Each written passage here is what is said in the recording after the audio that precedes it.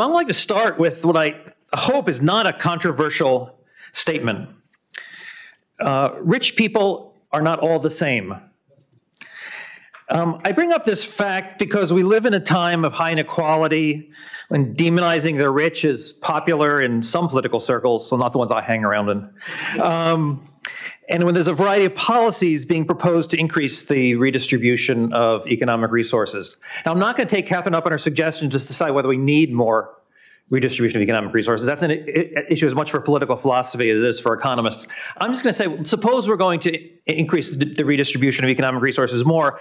How do we do it? And in particular, as we think about alternative proposals, I think it's really important to keep in mind that rich people differ from one another.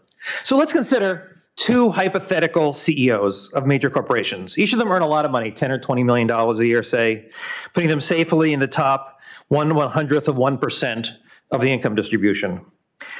But other than their incomes, which are the same, these two executives are very different. The first executive I'll call Sam Spendthrift. He uses all his money living the high life. Drinks expensive wine, drives Ferraris, flies his private jet to lavish vacations. He gives large amounts to political parties and candidates, hoping these contributions will get him an ambassadorship someday. When that doesn't work, he spends large sums financing his own quixotic run for the presidency. I don't have anybody particular in mind. The other executive I'll call Frank Frugal. He makes just as much money as Sam, but he takes a very different approach to his good fortune. He lives modestly, saves most of his earnings, and accumulating a sizable nest egg. He forgoes the opportunity to influence the political process. He's not really very political. Instead, he invests his money in successful startups, which he happens to be quite good at identifying. He plans to leave some of his wealth to his children, grandchildren, nephews, and nieces. Most of his wealth, however, he plans to bequeath to the endowment of his alma mater, maybe Harvard, where it will support financial aid for generations to come. Okay, now ask yourself, who should pay higher taxes, Sam Spendthrift or Frank Frugal? Now, I can see the case for taxing them the same. After all, they have the same earnings. One might say that how they choose to spend their money is not an issue for the government to judge or influence. Personally, however, I'm more inclined to think that Mr. Frugal should be taxed less than Mr. Spendthrift. And the argument is really Pigovian. It has to do with externalities. Mr. Frugal's behavior confers positive externalities both on members of his extended family and on the beneficiaries of his charitable bequest. Moreover, by increasing the economy's capital stock, he reduces the rate of return to capital, increases labor productivity and real wages. Economists will recognize that as a pecuniary externality, but if one's concerned about the income distribution, this pecuniary externality can also be viewed as desirable. Now, what I find hard to believe is that Mr. Frugal should face higher taxes than Mr. Spendthrift. But that is what occurs under the policy proposals being discussed, in particular the wealth taxes being advocated by Senators Warren and Sanders. Now, I'm skeptical that these taxes can be implemented successfully, but I'm not going to actually talk about that today, given the limited time. But let's suppose they are implemented successfully. These taxes are going to hit Frank Frugal hard, and they're going to be much easier on Sam Spendthrift, because he doesn't accumulate the large nest egg. Now, you might say, okay, well, that's just the cost of redistributing economic resources, and if this was the only possible tax on the table, then I can kind of see the argument in favor. But there are a lot of other ideas that are on the table. And I think in particular, there are ways to redistribute economic resources in ways that do not penalize frugality. In particular, I am attracted to something along the lines of the policy now being championed by Andrew Yang, the former tech executive and the entrepreneur who is now running for the Democratic nomination. Mr. Yang proposes enacting a value-added tax and using the revenue to provide every American with a universal basic income of $1,000 a month, which he calls a freedom dividend. It's pretty easy to see how this idea would work. Value-added taxes are essentially sales taxes. They're used in a lot of European nations, and they've proven remarkably efficient ways to raise revenue. And because the dividend is universal, it would be simple to administer. Now, of course, the idea of a universal basic income is not new, but it is certainly bold compared to the system we have in place now. The idea has its critics, and what I want to do is talk about some of the arguments that people make opposed to a universal basic income. I think there's some valid arguments, but I think a lot of the arguments you hear really don't hold up under scrutiny. So let me use an example to discuss why. Okay, I want to consider two possible social safety nets, which you're going to see in the screen in front of you in a second. For the purposes of today, let's assume these are balanced budget, so we don't have to worry about deficit issues. The first one is a means-tested transfer. So we're going to give everybody $1,000 per month aimed at the truly needy. So the full amount goes to somebody with zero income, for a person at the very bottom. The transfer is then phased out. Recipients lose 20 cents for every dollar of income they earn. These transfers are financed by a progressive income tax. So there's no taxes on below $60,000 and a 20% tax on all income above $60,000. Now, the second policy is closer to what Mr. Yang is proposing, a universal transfer of $1,000 per month for every person, financed by a 20% flat tax on all incomes. Now, think for a moment whether you'd prefer to live in a society with safety net A or safety net B.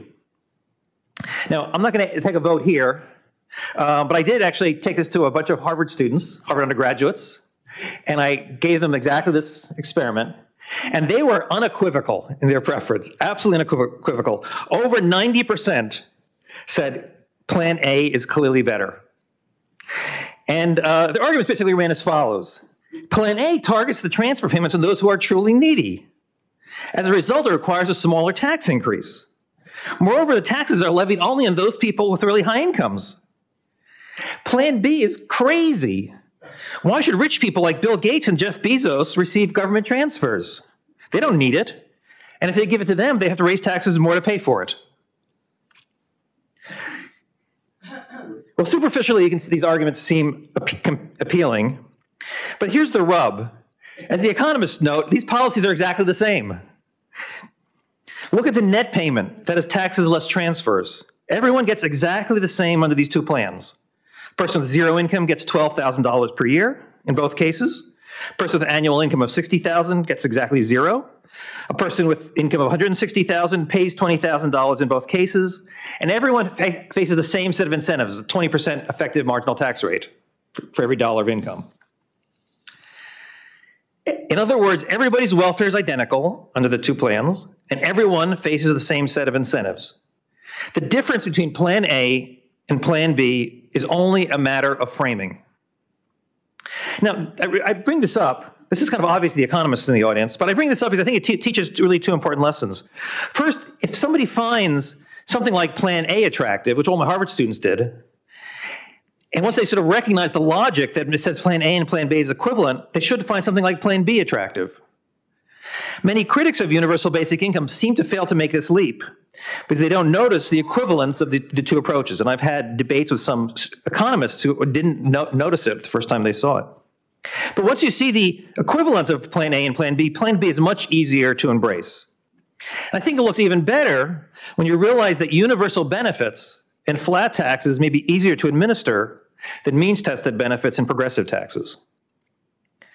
The second lesson from this example is how misleading it is to focus on taxes and transfers separately. Now, it is fully accurate in comparing Plan A and Plan B to say that Plan A has lower taxes, Plan A has more progressive taxes, and Plan A has more progressive transfers. That's all true. But so what?